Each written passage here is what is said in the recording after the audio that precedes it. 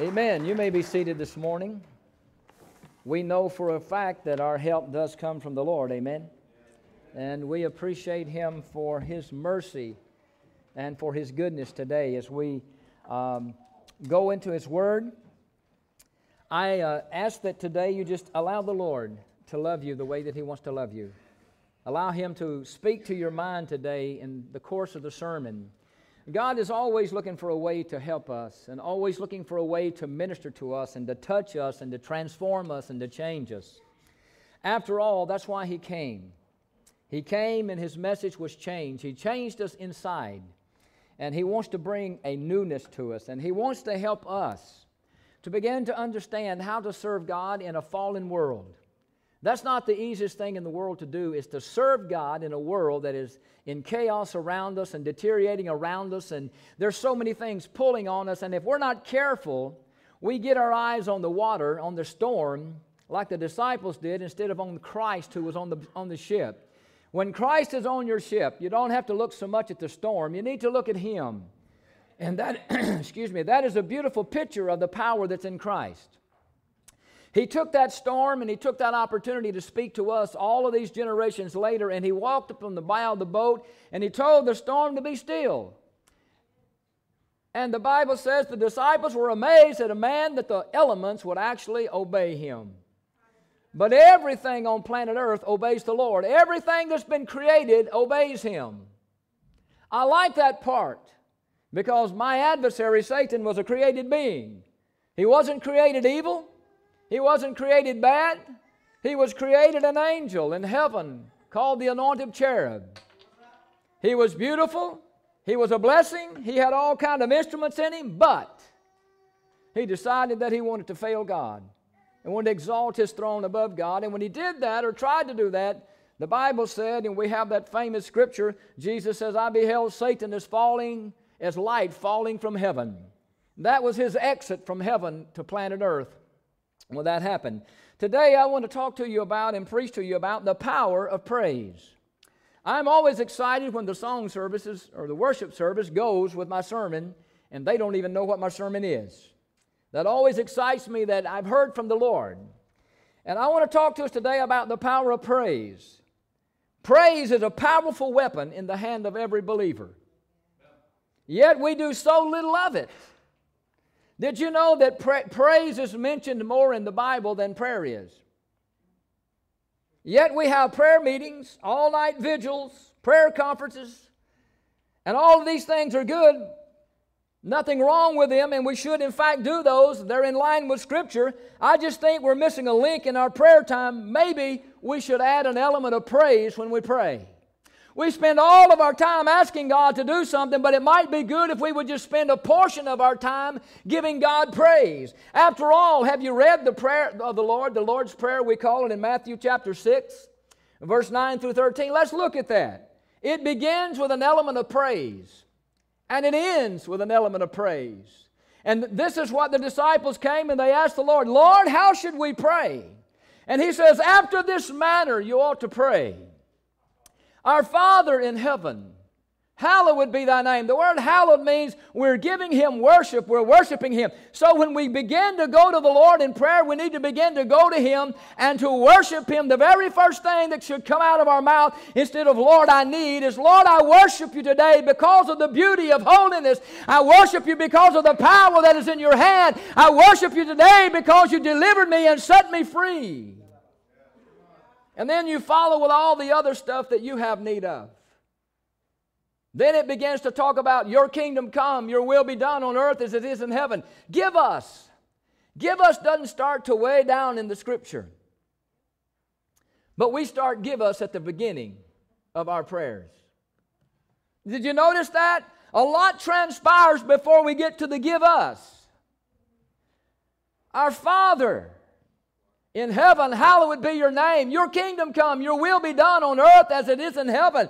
We begin to worship God and to praise God. And then After we've done all of that, then we begin to tell Him our needs. Give us this day our daily bread. That scripture, we don't just want to pray that verse, but we begin to add all the things in that we need. God, I need a job. I need my marriage fixed, my children. I need finances. I need this or I need that. We begin to tell God, give us these things.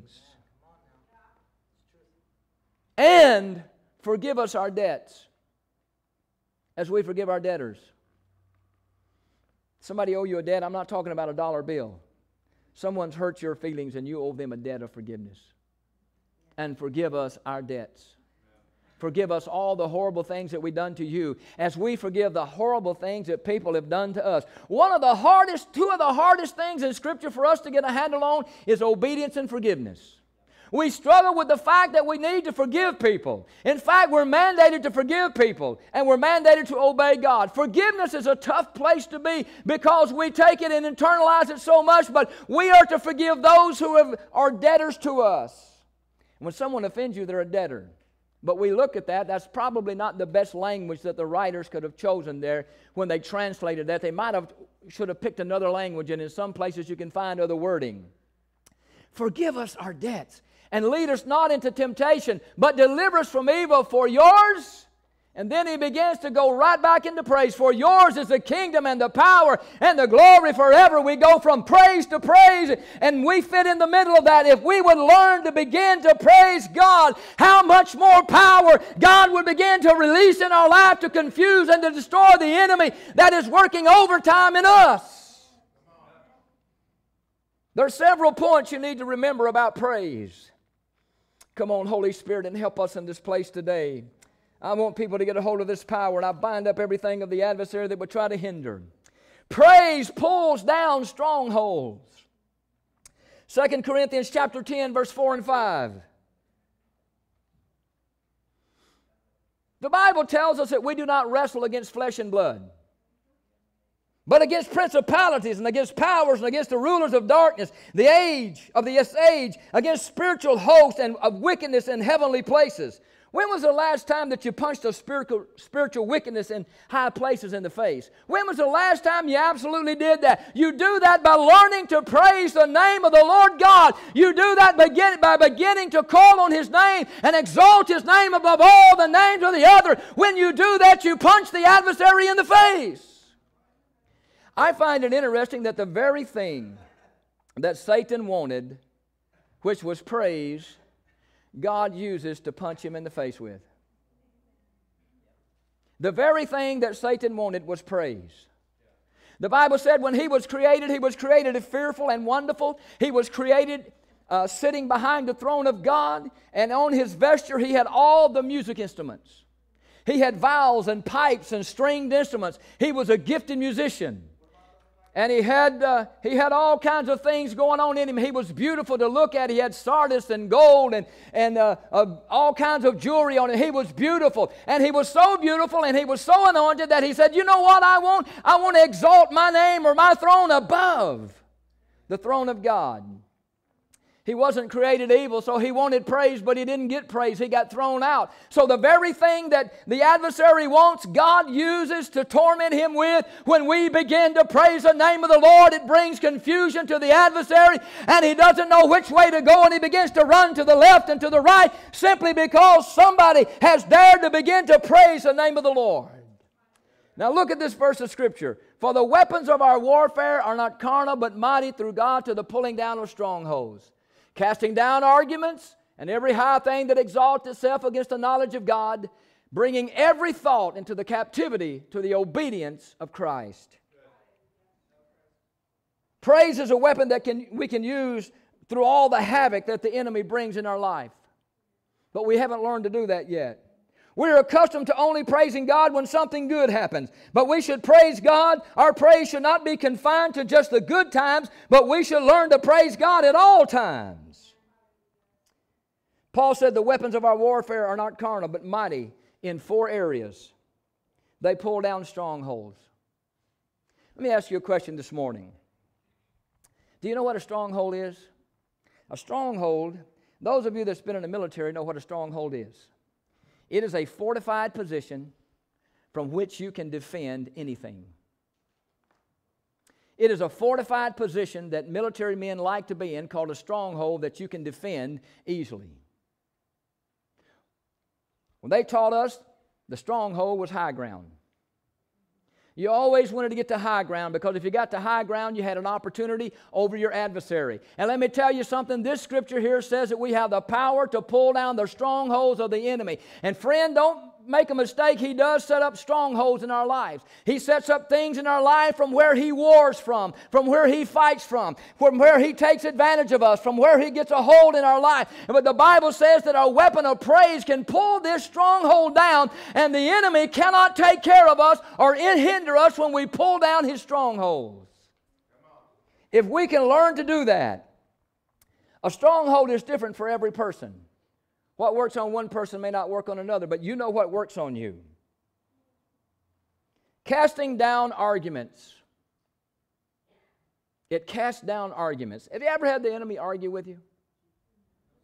Yeah, he'll argue with you and tell you that God does not love you, that you can't do this, that you're not worthy, and on the arguments in your mind go. But the Bible says that God will help us to cast down these arguments. And it casts down every high thing that exalts itself against the knowledge of God, and it brings every thought into captivity to the obedience of Christ. When we begin to praise God, it begins to bring all of that stuff in and narrow it down. Praise is the weapon that can penetrate the hardest heart and bring liberty in a man's life or a woman's life. I read a story by a man by the name of Terry Law. And he wrote this in his book, The Power of Praise and Worship. He was ministering in Russia with his singing group called Living Sound. Some of you may remember Living Sound back in the 70s. Some of you will not remember that, but some of us may remember Living Sound back in the 70s. The group was booked to sing in a nightclub in Russia full of 200 members of the Youth Communist Party. He had been given strictly forbidden to say anything about the gospel. He agreed and stood in the back while his group started the concert. Halfway through, the singers began to worship God with their hands raised in praise. Several of them were crying as they stood in the presence of the Almighty God. God moved so mightily in that meeting. As a result of it, they stayed till 3:30 a.m. in the morning, leading the young communists to Jesus Christ. There is power in praise. Praise brings great liberty into our lives when we begin to worship God. Praise brings deliverance. If you're suffering and you're struggling and you're in prison, praise brings deliverance. Acts chapter 16, verse 16 through 31 is a powerful proof of that. And right now in this room, I know that some of us are struggling, or some of you are struggling with some things in your life, but I want to tell you something. God has the power to deliver you from anything that you're struggling from, and you need to understand that. This is a powerful story. It's a simple story, and the writers of the Scripture tell it in such simplicity so that we can get it and magnify it and place it over our lives. We need to take it sometimes and place this verse of Scripture over our life. This is what happened in this story. Acts chapter 16 is the story of Paul and Silas going about the city of Philippi, and they're preaching the gospel. And as they're preaching the gospel in this city, there's this young lady that follows them around, and she is full of demons, and she's a fortune teller, and she actually has power from Satan to tell the future.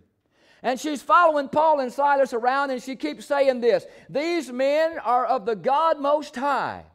And after about 3 or 4 days of her following them around, the Apostle Paul gets very frustrated with her, and he turns around and he tells the spirit. He doesn't address the girl, but he addresses the spirit, and he tells the spirit, come out of her.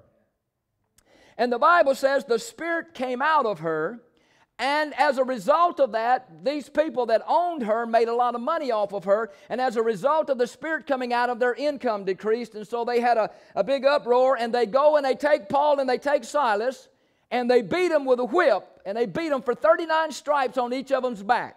Now the way they did that is they pulled their clothes off, they tied them to a post, and they beat them. And then after they beat them, they took them and they put them in jail, and they put them in chains, and they put them in stocks. Now this is the picture you need to get of Paul and Silas. They're laying in the bottom of a jail, and it wasn't a jail like we have here today. It was a filthy, stinking place. It is where all of the excrement from the people that lived above flowed down into this basement area where the prison was. And here's Paul and Silas. They've been beaten, and they're laying in there, and they got chains on them, and they got stocks on them. Now, the way they did stocks is they forced your legs apart as far as they could get them, and they would take a stick and they would shove it between you so you couldn't close your legs back up. And there lay Paul and Silas in this predicament. And let's pick up the story in Acts chapter 16 now. And I want to go just, John, if we could, let's just go to the 25th verse and pick it up in verse number 25. This is beautiful. But at midnight, Paul and Silas were praying and praising. They were singing hymns to God. And the prisoners were listening to them. Suddenly there was a great earthquake, so that the foundation of the prison were shaken, and immediately all the doors were opened, and everyone's chains were loosed. And the keeper of the prison awakened from his sleep, and seeing the prison doors open, supposing the prisoners had fled, drew his sword and was getting ready to commit suicide. The Apostle Paul told him, don't do that. But Paul called with a loud voice, saying, do yourself no harm. We're all still here. Now look at the deliverance that came. Not only was Paul and Silas delivered, but that Philippian jailer also and his entire household was saved because somebody in that place dared to begin to praise God. We only praise God in the good times. Paul and Silas learned to praise God when things were going contrary to their life. They began to sing praises, but we can't praise until everything is going wonderful. But they began to praise. Let me tell you something. Paul and Silas were not in good shape. They were hurting and they were crying, but they began to sing, Tony. I don't know. I think they sung Prayer Bells of Heaven. I don't know. You think they might have sung that? At least that's what the song says. Remember that song? Paul and Silas both were thrown in jail, but they did not worry who would go their bail. But on the prayer bells they began to ring, and off fell their stocks, and they began to sing Prayer Bells of Heaven. Oh, how sweet the sound. My goodness, if we would begin to learn to praise God in our tough times and in our good times, I promise you God will begin to perform miracles in your life. They were in prison. They didn't know if they were going to live or not, but let me tell you, when they began to sing, the Bible said the chains fell off and they began to rejoice, and they began a prayer meeting, and they did an evangelistic crusade, and people were saved because somebody dared praise God. You see, we can't just praise God when everything's going good, but that's when we praise Him. It's called testimony. I want to give God a testimony. And we get up and tell about all the good stuff He's done in our lives. And praise God for all the good things He's done in our life. But we fail to praise God when we're going through the tough times. The Bible says that we're to praise God at all times, not just at some times, but every time. We're to give praise to God. Praise is a weapon of warfare. Praise can cause the walls to fall down in your life. Remember the story of Joshua when he was marching around the walls of Jericho. The Bible said they were getting ready to go into this very first city in the new land. Just as Joshua got ready to go into the land that God had promised to him, and they got ready to go over there, they had a problem. In the middle of that was this fortified city called Jericho. It was the first city. It was the largest city. It was a city that had high walls and wide walls, so big that 2 chariots could pass on the top of them. There was no way to penetrate it, and God gave them a battle plan. You see, sometimes we want a battle plan that we want to design. And God said, let me design a battle plan to get in this city for you. And God told them this story. Now, if you were a military man, I can just see me as a Marine, the commander, telling me, this is how we're going to overcome this adversary. We're going to sing them to death. We're going to sing them to death. Now, that doesn't make sense to a Marine. We're told to break things. I mean, they tell us in there, your job is to hurt people and break things. And here they are. God's giving them a new battle plan. This is the battle plan. You're going to sing them to death. I want you to march around this city every day, once a day for 7 days. And then after you've marched around it like that, I want you just not to say a word. I just want you to go back and go to sleep. Have lunch. And on the 7th day, I want you to march around it 7 times. And when you've completed the 7th time, I want you to begin to give a shout of praise. And the Bible said they did what God told them to do, and they began to shout of praise. And the Bible said the walls fell down flat into the ground. They didn't fall outwards, they didn't fall inwards. They just went down in the ground like an elevator, and we see it on TV. They show it a little different from that, but the Bible says it just went flat. The Bible just says it just fell down flat, and they walked into the city and took the city. Jericho fell down flat because God told them how to get the battle, how to win the battle. Praise can stop a fiery furnace. Ask the 3 Hebrew children, Shadrach, Meshach, and Abednego. The Bible said because they praised God, they were thrown into a fiery furnace. Because they refused to praise the king when they heard the music. They refused to bow down. They said, we will not bow down to this, but we will praise the King of glory. We will praise Him. And did you know what happened when the Bible says they took those Hebrew children and they threw them into the fiery furnace? And as they were walking in the fiery furnace, the king said, did we not throw 3 down in there? I see a 4th one, and he has the Son of God. Let me tell you, when they began to praise God, it got God's attention, and He told Jesus, there's some of your children down there in the fire. And the Bible said that He leaped over the balcony of heaven and began to walk in that fiery furnace and deliver those children of Israel because they dared praise God and said, we will praise Him with everything that's in us. Even if the king kills us, we will praise Him. No matter what happens, we will give Him praise. Some of us need to learn to get our praise on and to begin to praise God in the middle of the storm. We need to begin to shout and to rejoice regardless of what's happening. We need to tell the story. I'm saved. I'm sanctified. I'm filled with the Holy Ghost. I've been delivered and I've been set free. That's enough to praise Him about. Amen. If He does nothing else, I got something to praise Him about. Praise can stop the lion's mouth. Some of you Christians are going to need to learn that. Because the lion has got his mouth open on planet Earth.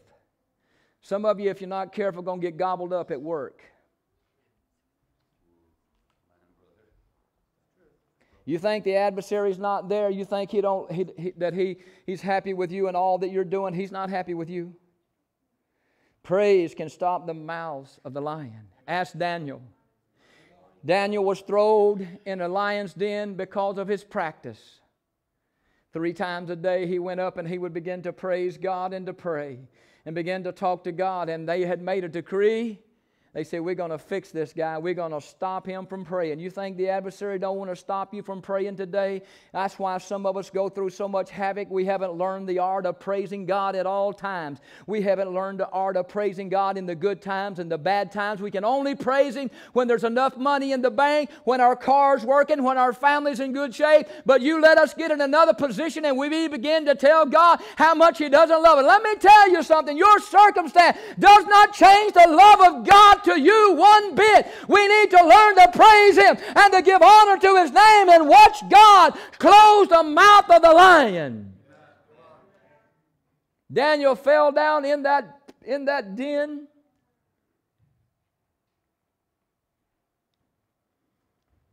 And the next morning, when the king came and they opened that door to see what had happened to Daniel, I like the words. He said, "Oh, Daniel, is your God continually able to deliver you?" And the answer back was, "Oh, King, my God." Somebody ought to shout when he looked back up at the king and said, "Oh, King, my God has sent an angel and shut the lions in the mouth." Let me tell you, God can close the lion's mouth today in your life, on your job, wherever you're at. He can close the lion's mouth. I get excited when I read what God can do because He is still in charge. The adversary thinks he's not in charge that God's not in charge on planet Earth, and sometimes we act like and live like that there's not a God. But I tell you, the world powers need to know that He is still on His throne and nothing happens except by His permission. All that they're doing is by His permission. When we look at all that's going on in the Middle East and we get nervous and excited, you need to read the book. All that battle of Armageddon is going to come. The Bible says He's going to take a hook and put it in the jaw of the king of the north. I ain't going to tell you where the king of the north is. Some of you already know that. And the Bible says He's going to hook him in the jaw and He's going to pull him to the battle. whether He wants to come or not. Yes, indeed. God's going to draw me in. You think that battle takes God by surprise? He already prophesied about it long before any of us got here. Long before the countries were divided. God had already set this thing in motion. There's going to be a great adversary coming, a great disturbance on the earth, and we need to know, we need to keep on praising God regardless of what's happening. Because praise is a powerful weapon in the hands of the Christian. When we learn to praise God and not always be asking God for something all the time, we learn to praise Him. Look at the Lord's Prayer. Begins with praise and ends with praise, and you don't get anything to the middle. The middle is a great place to be. I mean, in Psalms 23, you find yourself in the middle of goodness and mercy. Surely goodness and mercy shall follow me. How long? All the days of my life. Every time you look back, you ought to see goodness and mercy walking right behind you. I get that mental picture in my mind that when I look back, goodness and mercy is following me. I'm expecting goodness and mercy to come up on me. I'm expecting God to show some kind of goodness. And God is expecting me to do what He has called me to do, to preach the gospel, to defend the gospel. He has called me to praise Him. If I don't get to do anything else on planet Earth, God has called me to praise Him and to lift His name above every name. And when I begin to do that, surely goodness and mercy is going to follow me all the days of my life. If I'm in the lion's den, goodness and mercy is in the lion's den too. And if I'm in the fiery furnace, I got somebody walking in that furnace with me. Did you read the story? Well, that's the only time I see it. How many times do you have to see it? How many times do you have to read it? I mean, good Lord, if He told us over and over and over again, you know how big the book would be? I mean, have you not read that He said there was a lot of things that the book just wouldn't contain it? Tony, the book wouldn't contain the goodness of God. We got a Bible. We need to take it for what it is or read it for what it is and let God, the Holy Spirit, begin to lead us and guide us and direct us and expand it. When I read these stories in the Bible, I see all kinds of things happening in my life. God will push things out of the way for you. He will push things out of the way and make room for you where there seems to be no room. Have you read that scripture? When they were fighting over the wells, and they dug some new wells in the Bible, Jacob and them were digging wells and carrying on, and they were fussing and fighting about the wells, and then they dug the last well, and they named it Room Enough. God's made room enough for us. You think God won't make room for you in this world that we're living in? God will make room for you. He'll make room for you on that job. He'll make room for you in that board meeting. He'll make room for you wherever you're at. God will make room for you. I know this man right here. I've watched God in Tony's life make room for him in companies that should not have hired him. But God made room for him. He could quit a job today and have a job tomorrow. It's the only guy I ever know who could do that. He can quit today and have a job tomorrow because God makes room for him. I've known him for 25 years, and I've watched God make room for him in this company, in that company, in this company. I've followed him around. And seen where are you working now, Tony? I'm working over here. Where are you working now? I'm working over here. I'm working over here. He just goes wherever. He just goes. Because God makes room for him. He believes that. It's not because he's special, simply because he believes that God will make room for him. In his mind somewhere, he's begun to believe that God will make room for him. Let me tell you, we need to begin to believe that God will make room for us. And when we learn to praise God, God will begin to close the mouth of lions. He will begin to sustain us in the fiery furnace, and He will tear down the walls that the enemy builds around us. But we got to learn to praise Him and to give Him honor.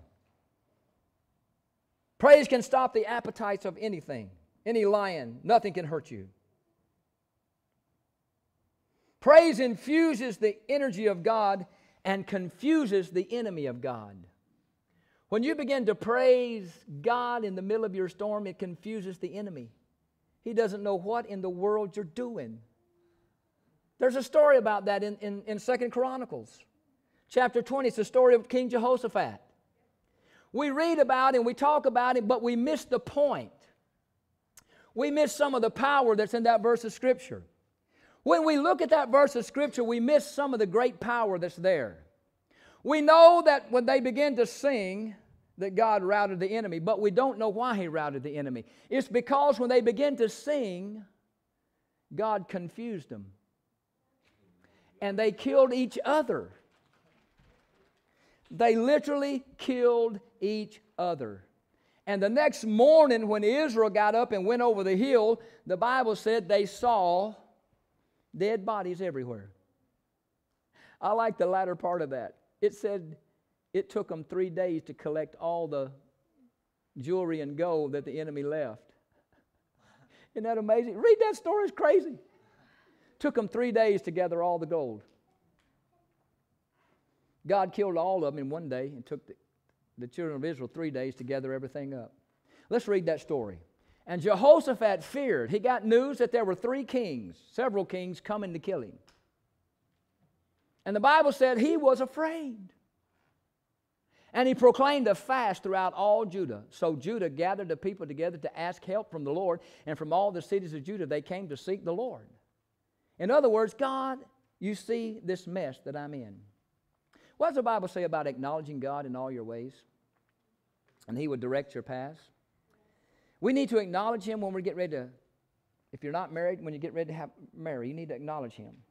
Consult Him.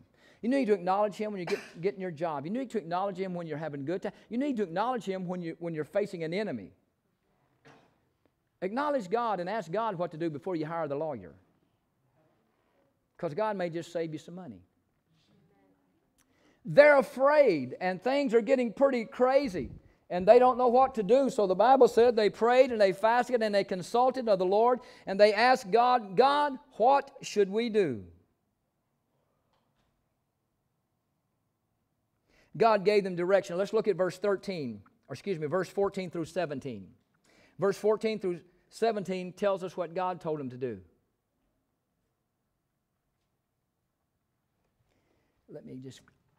I'll be faster to grab it here, I think. Verse 14, then upon Jehaziel, the son of Zechariah, the son of Benaiah, the son of Jeiel, the son of Madai, a Levite, the son of Asaph, came the Spirit of the Lord in the midst of the congregation, and he said, hearken, ye all Judah and the inhabitants of Jerusalem, and thou King Jehoshaphat, thus saith the Lord, be not afraid, nor dismayed by reason of the great multitude, for the battle is not yours, but God's. We fight a lot of battles that's not ours simply because we don't acknowledge Him and go ask Him what He wants us to do. Tomorrow you go down against them. Behold, they will come up by the cliff of Ziz, and you shall find them at the end of the brook before the wilderness of Jeruel.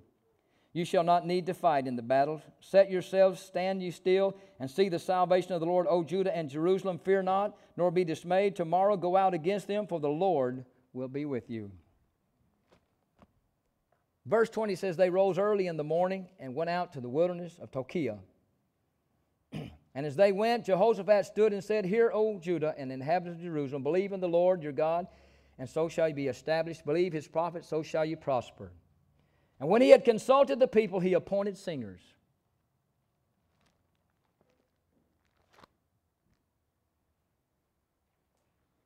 And they went out before the presence of the army. And the Bible said they began to sing. And when they began to sing, God set ambushments against the enemy. And he began to torment their minds, and they thought each other was the enemy, and they began to attack each other, and every last one of them was killed. For the children of Ammon, Moab, stood against the inhabitants of Seir. They began to fight each other. They began to destroy each other. When you begin to praise God, it confuses the enemy. They got confused and began to attack each other and to destroy each other. And when verse 25, and when Jehoshaphat and his people came to take away the spoils, they found among them in the abundance both riches and with the dead bodies and precious jewels with them that stripped off themselves more than they could carry away. And they were 3 days gathering all the stuff. Not only did God destroy the enemy, but He gave them gold and jewelry and riches. What a blessing for simply praising the Lord. What an amazing God we serve today, that if we will learn to praise Him, He will begin to do great and mighty things for us.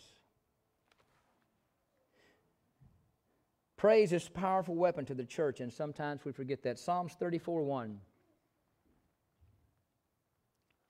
I will bless the Lord at all times. His praise shall continually be in my mouth.